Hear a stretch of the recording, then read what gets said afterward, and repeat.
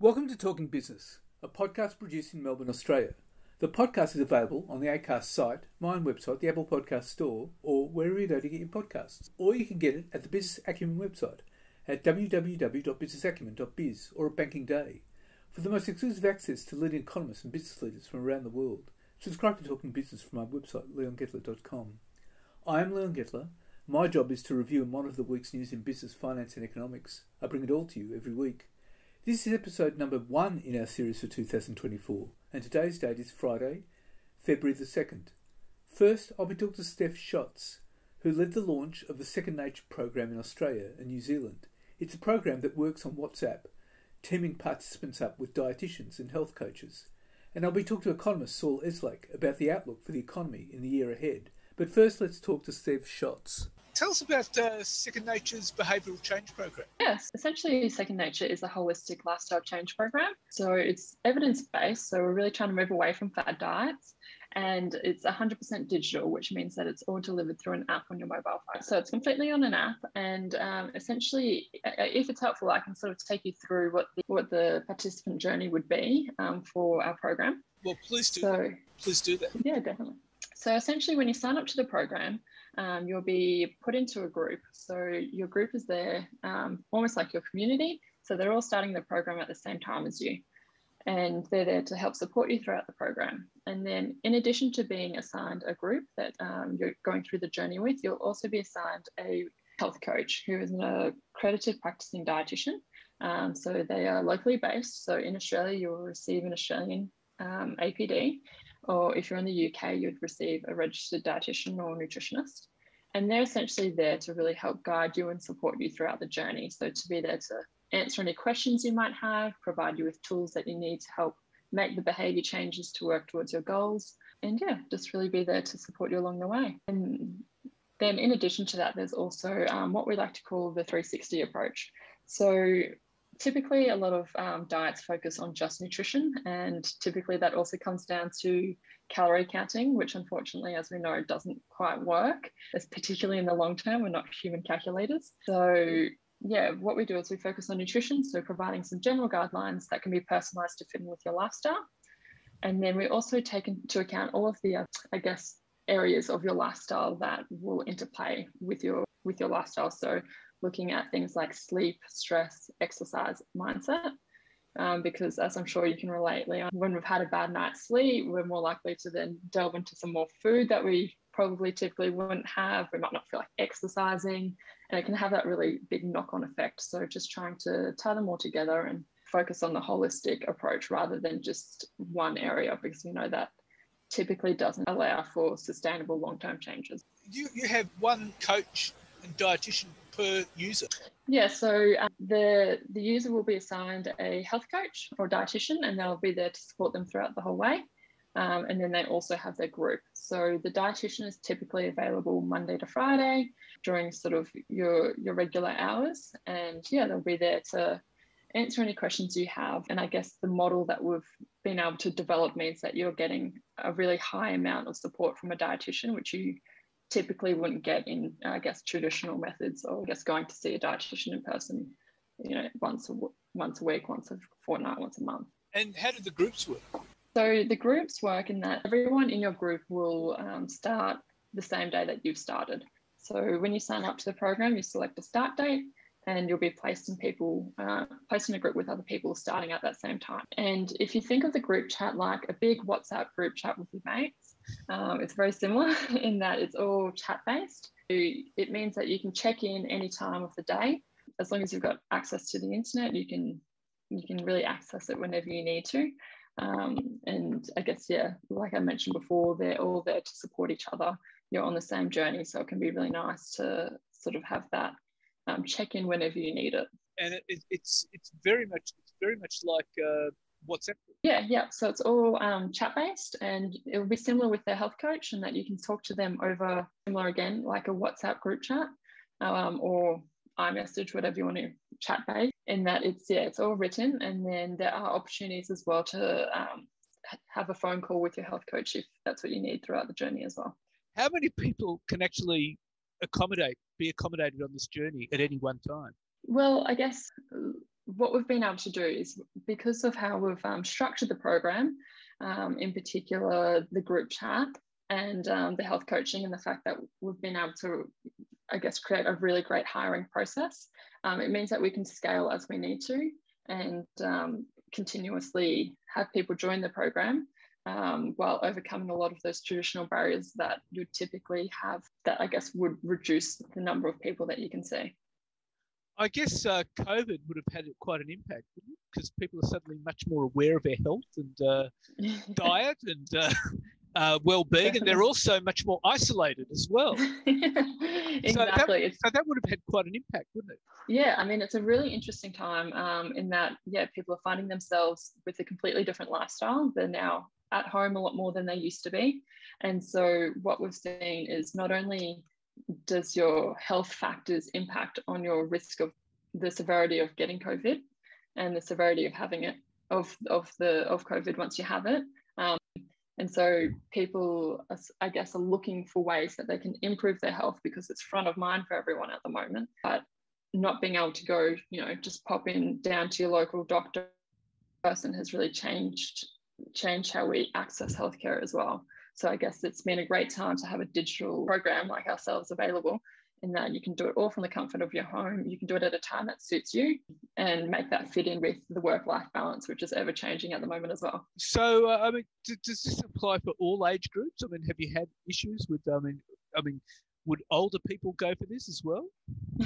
Great question. And I think typically we think that the older generation will struggle because of the technology, using a phone. But what we've found that is, if they do feel confident using a phone or an iPad, whichever works best, they actually have really great outcomes, almost better than other age groups. So I think, definitely, as long as you feel comfortable and confident using an app, it's very user-friendly, very easy to grasp. I guess there's no major issues, but I guess, you do have to feel comfortable with using a phone and a smartphone. So there will be people that it's not suited for, but typically we find that there aren't really too many issues. So, I mean, you've been operating some time in the UK. What's the response been like to that in the UK? Yeah, so we've actually had some really great success in the UK. So the company started back in 2014, and then in 2017 things started to pick up a fair bit for us.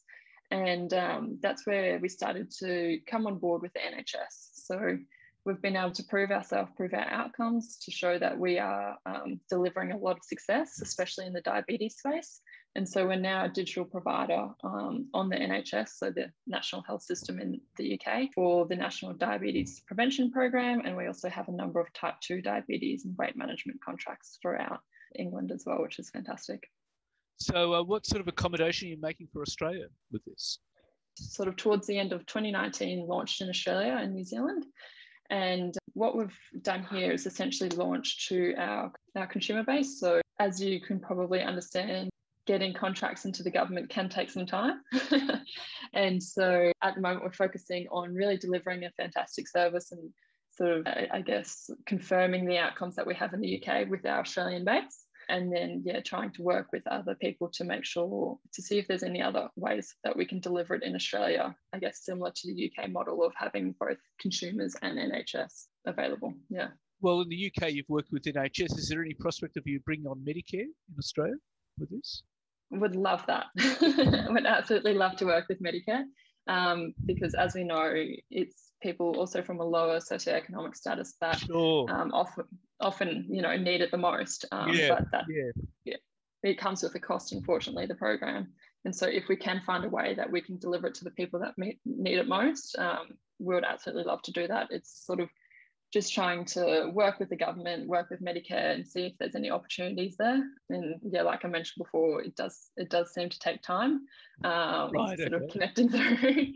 So that's definitely a goal in mind for us, is to work with Medicare. As you have the runs on the board with NHS, that would go in your favour, wouldn't it? Yeah, I mean, we've been able to prove ourselves with the national healthcare system, which is fantastic, and outcomes.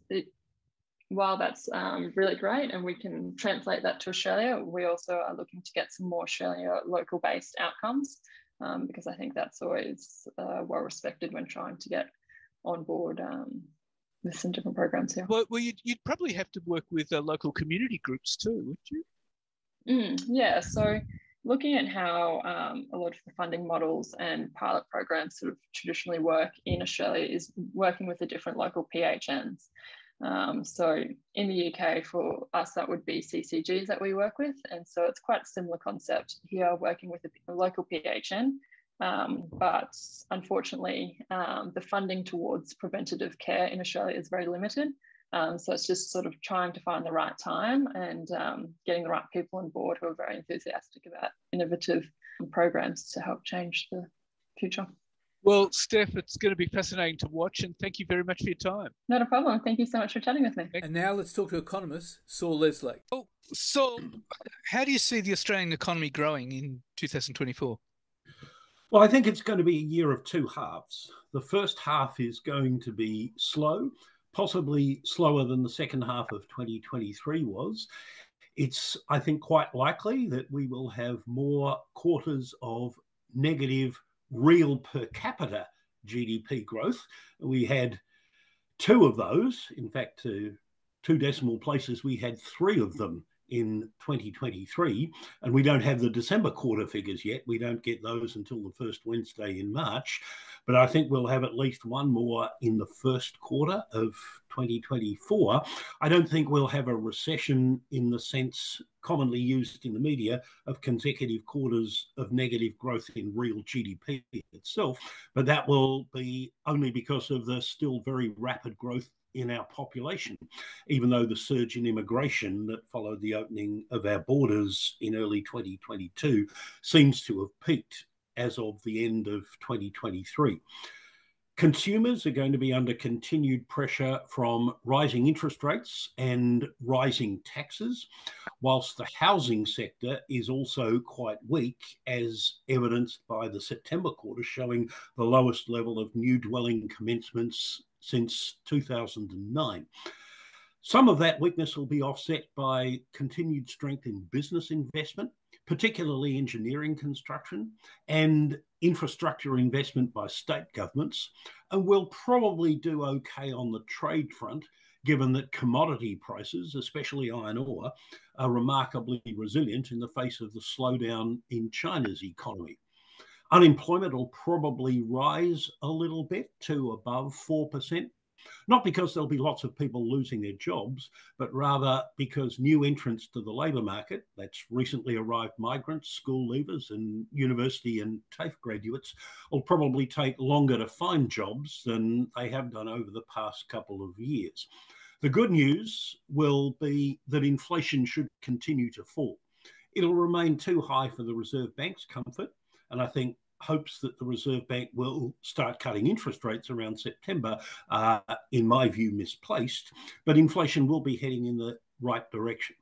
The second half of the year should see some pickup in consumer spending, not least because of the tax cuts that we know are going to come into effect on the 1st of July.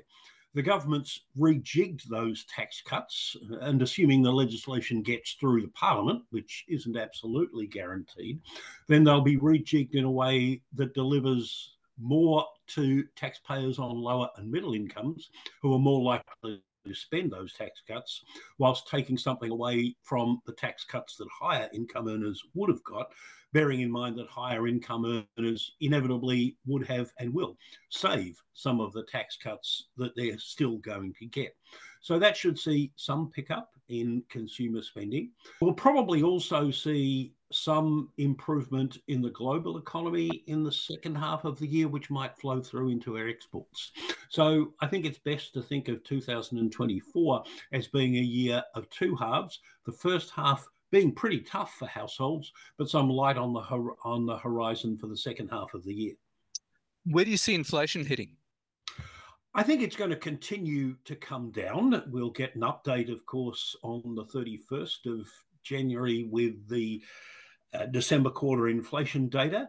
But I think we should see by the end of this year inflation of somewhere about 3.25%, 3.5%.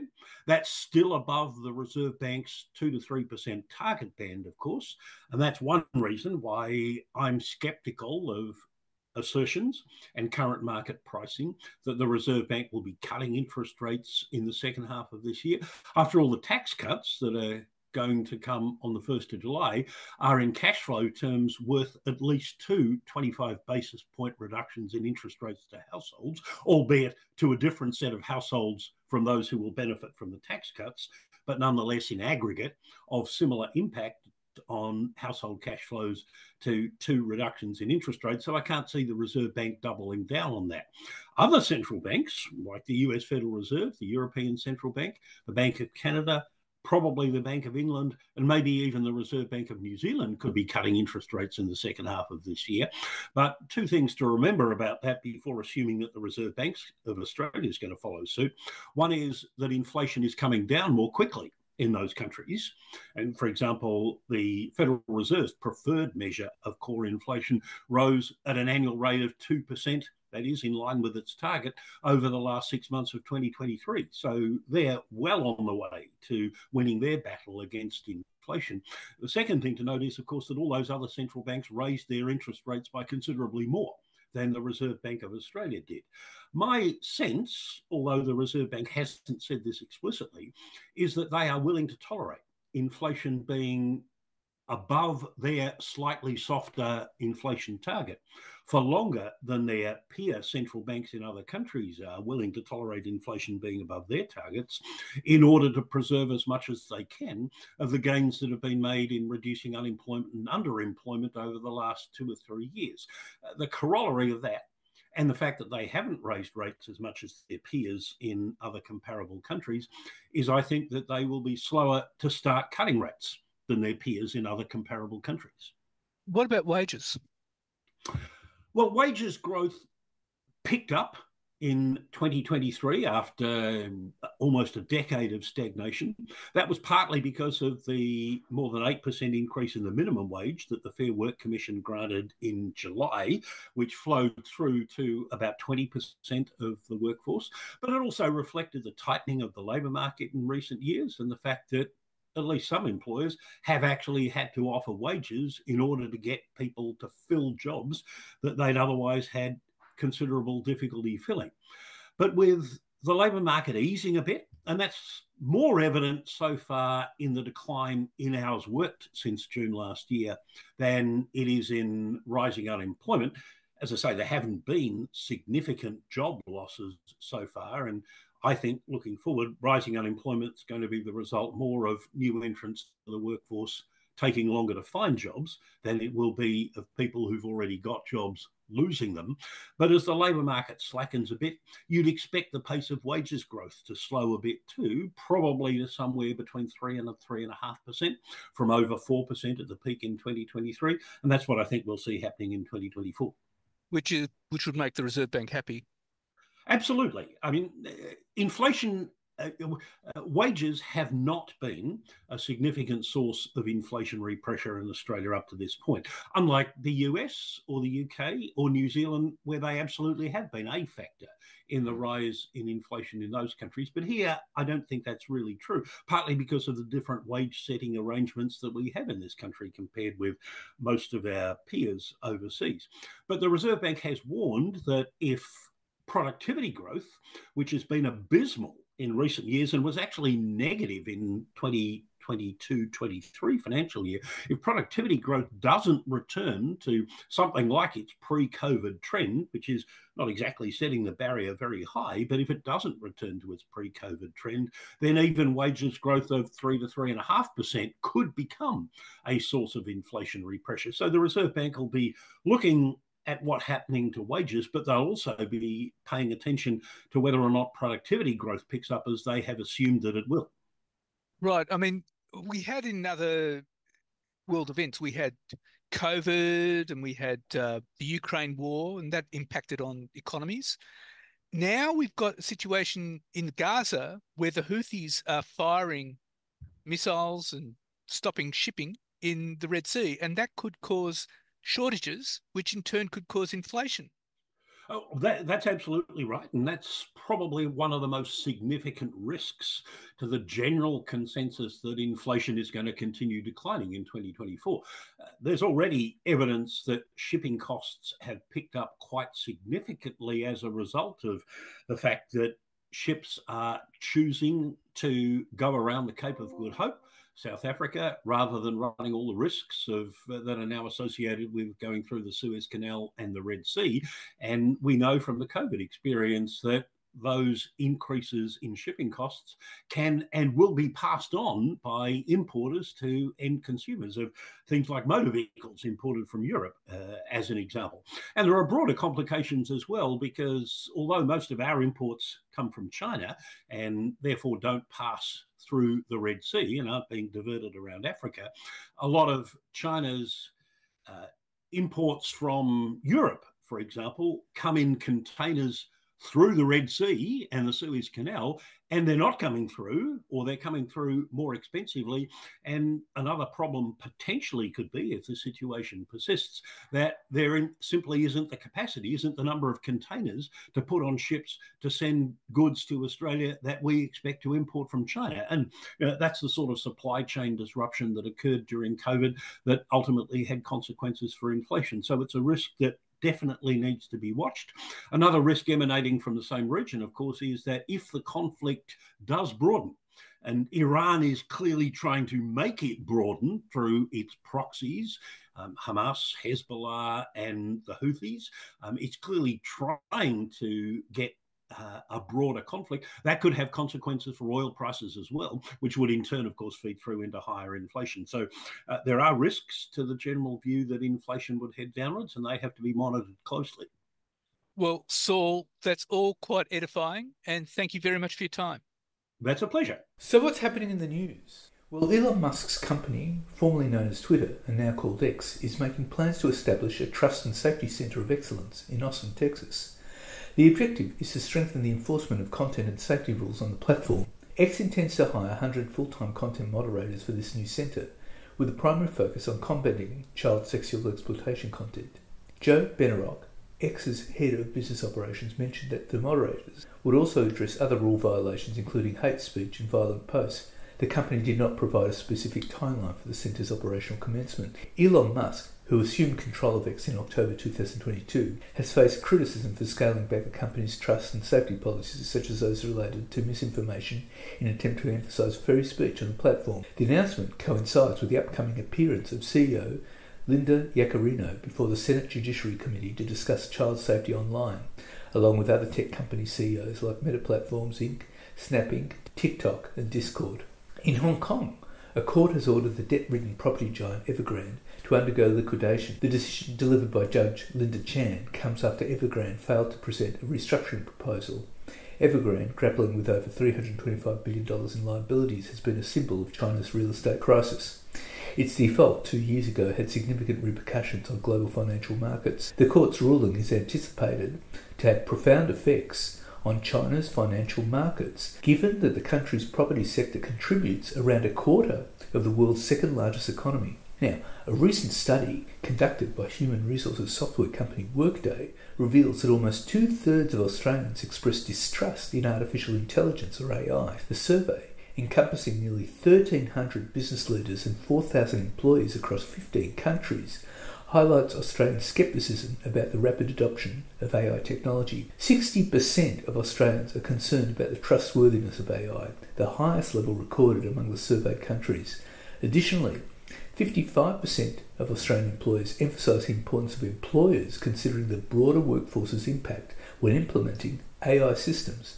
This sentiment aligns with a growing need for tighter rules on AI deployment, with legal battles emerging, such as the New York Times suing Microsoft and GPT maker OpenAI for alleged unauthorised use of articles in AI model training. Now, the Albanese government in Australia released an interim response to the safe and responsible use of AI, opting for a regulatory approach that clarifies and strengthens existing laws rather than introducing new ones. The government aims to balance the need for regulation with fostering AI-driven economic growth, anticipating an injection of $600 billion per year into the national economy by the end of a decade. This strategy mirrors a cautious approach of the United States, which is wary of ceding its competitive advantage to China in the AI sector. Now, bankers from Nine Entertainment have engaged major private equity firms to assess their interest in Nine's controlling stake in Domain, an ASX-listed property sales platform valued at over $2 billion. Nine currently owns 60% of Domain, and discussions with firms like KKR and TPG have explored potential deals related to Domain. The challenge for Nine lies in ways to maximise returns on its major investment in Domain, given the platform's performance has not matched that its competitor REA Group, which is 61% owned by News Corporation. And Ken Henry, the architect of Australia's last major tax reform push, has urged political leaders to revive the national reform agenda. Henry emphasises that significant change is possible with courage, creativity and political persistence, while Treasurer Jim Chalmers has indicated a pause in further tax reforms after adjusting the government's planned Stage 3 tax cuts.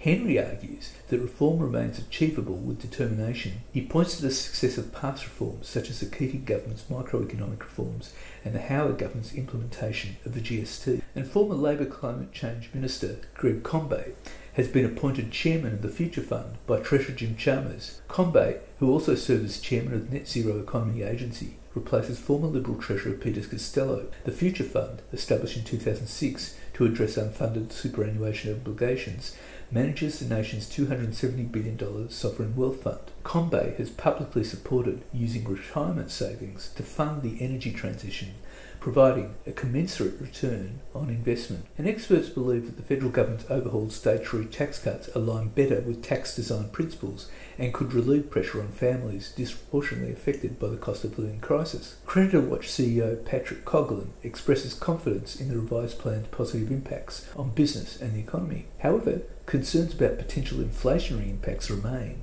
and it is acknowledged that the original tax cuts heavily favoured higher income earners.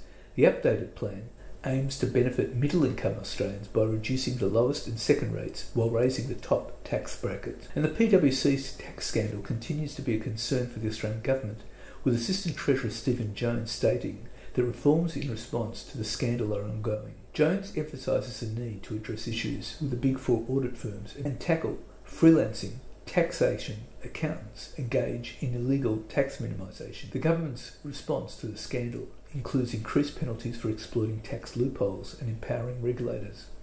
Jones urges PwC to be more transparent by releasing the results of its internal investigation into the scandal. And the National Disability Insurance Scheme, the NDIS, in Australia is projected to exceed $125 billion annually by 2034, according to a government actuary's analysis. This estimate is nearly a third higher than the $95 billion target set in the May budget, indicating that the scheme's costs may have been underestimated. The NDIS, currently supporting over 610,000 people, is expected to cost $42 billion in the current financial year.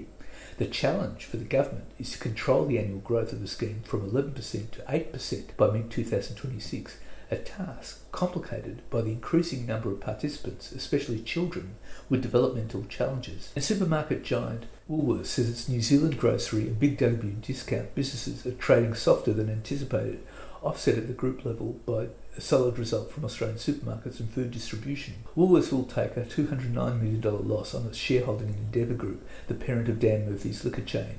In a trading update on Monday, Woolworths said its NZ food unit has continued to be challenging. After reviewing the segment's forecast for the next 3 years, Woolworths will book a non-cash impairment of 1.6 billion New Zealand dollars, that's 1.5 billion dollars Aussie, against the current 2.3 billion New Zealand dollars of goodwill on its balance sheet for the results. Woolworths' first half of 2023-24 earnings before interest and tax are expected to be 71 million New Zealand dollars, 42% below the prior year, including approximately 13 million New Zealand dollars of costs associated with the reinventing the business. Big W's first half EBIT is expected to be materially below 2022-23, but the financial performances of Woolworths' Australian food arm, including Woolworths Supermarkets and Woolies X, and its distribution arm have remained solid. Woolworths Group unaudited EBIT before significant items for the first half of 2024 are expected to be $1.682 billion to $1.699 billion, which represents EBIT growth before significant items in the range of 2.8% to 3.8%, it said. In 2022-23, it earned $1.637 billion. E&P Capital Analysts said the forecast EBIT was in line with expectations. However, the broker noted New Zealand was weaker and the impairment charges that had been taken. The growth in Australian profits comes after Prime Minister Anthony Albanese announced the Australian Competition Consumer Commission would investigate allegations of price gouging in supermarkets. Goldman Sachs analyst Lisa Deng said supermarkets would continue to record growth as cost of living pressures forced people to cook more. And the nation's top supermarkets, Woolworths and Coles, could undershoot profit expectations over the next 2 years as the sector faces an uncertain outlook amid heightened regulatory and political scrutiny that is threatening to place a downward pressure on grocery prices and squeeze profit margins. The political pressure from the 6 grocery price inquiries, including one led by the Australian Competition Consumer Commission, is likely to add to the noise around high grocery prices, which could in turn force the supermarkets to further cut shelf prices at the cost of profitability. Indeed, 2023 could have seen the peak for supermarket margins. A slowdown in food inflation will also play a part, with cheaper food and grocery prices good for consumers, but at the same time giving little space to move to grow profits for the chains. In a fresh report on the sector from investment bank JP Morgan, analyst Brian Raymond has warned clients of the investment bank that he continues to see downside risks to consensus earnings forecasts, mainly in fiscal 2025, where he has penciled in earnings per share that is 4.7% and 7.5% below consensus for Woolworths and Coles, respectively. The political firestorm now raging around supermarkets fueled by attacks from politicians over allegations of price gouging and the focus of a string of public inquiries has placed a spotlight on Woolworths and Coles, the prices they charge and the profits they make. Add in the weight of rising costs such as wages and utility bills, and supermarket profits are under pressure.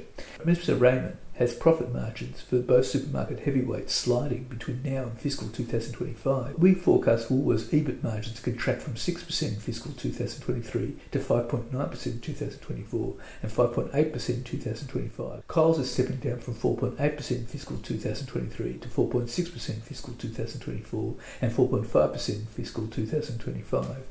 Mr. Raymond said. Mr. Raymond argues that industry sales growth is set to slow to 3.5% in 2024 from current levels of 3.8% in November 2023 and maintain the range of 3 to 3.5% in the outer months as food disinflation, the temporary slowdown in prices and lack of offsetting mechanism through pricing is unlikely given the current regulatory scrutiny. Both supermarkets will report their first half results next month, with companies' profit margins and profits to be dissected by investors who are looking to maximise their returns, who are politicians and members of the Albanese government looking to score political points by attacking the chains. And Australia's retail sales suffered a sharp decline in December, more than reversing a bump recorded in November from Black Friday, as households continue to face cost of living pressures. Data from the Australian Bureau of Statistics released on Tuesday shows total retail turnover fell 2.7% in December compared to 1.7% that markets had expected prior to the release of official data. November growth was revised down from 2.2% to 1.6%, which the ABS said revisions to seasonally adjusted data were larger than usual, reflecting improvements in the data as the evolving seasonal pattern becomes clearer. ABS head of retail statistics Ben Dorber said the large fall in retail turnover in December was caused by a fall in discretionary spending as shoppers shifted forward much of their Christmas spending in November because of Black Friday. This shifting in spending from December to November reflects the growing popularity of Black Friday sales and the impact of cost of living pressures, with consumers seeking out bargains and taking advantage of discounts in November, he said. Total monthly turnover was $35.19 billion seasonally adjusted in December, compared to $36.15 billion in the previous month. Turnover fell in all the non-food industries that have been boosted by Black Friday sales in November. Household goods retailing, minus 8.5%, had the largest fall, following the largest rise last month. The next biggest drop were in department stores, minus 8.1%, clothing, footwear and personal accessory retailing, minus 5.7%, and other retailing, minus 1.1%. Food-related industries, turnover fell in cafes, restaurants and takeaway food, minus 1.1%, while food retailing, 0.1%, was the only industry to rise. Retail turnover fell across the country, with large falls in all states and territories.